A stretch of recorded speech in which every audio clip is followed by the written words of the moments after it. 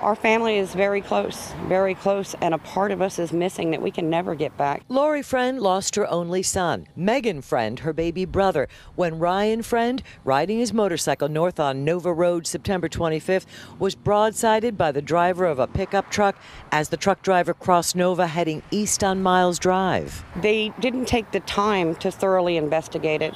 There was witnesses that stated different. It's like it didn't matter to anybody. You know, you could run across all of that and kill somebody. He attempted to cross over from that stop sign. Lori Friend says witnesses told her the pickup driver rolled through a stop sign, then gunned it into the median, colliding with Ryan on his motorcycle.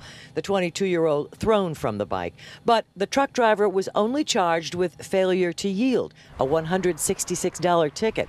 In a statement released to West 2 by Port Orange police, they said their investigation did not reveal any elements of reckless driving on the part of the pickup truck driver and that he did not exhibit signs of impairment. Loved ones are not optimistic about changing the outcome of the police investigation, but they'll continue working to change future outcomes at this intersection, one they consider inherently dangerous. We've learned there have been more than a dozen crashes here in recent years, and Ryan Friend's mother thinks that warrants, at the very least, additional signage. There's 12 different directions you can turn at this one intersection. That's just way too much going on in this intersection. She expects to be joined by many others this weekend at a protest demanding change. This had a fatality. How much more important does it have to get? In Port Orange, Volusia County, Claire Metz, West 2 News.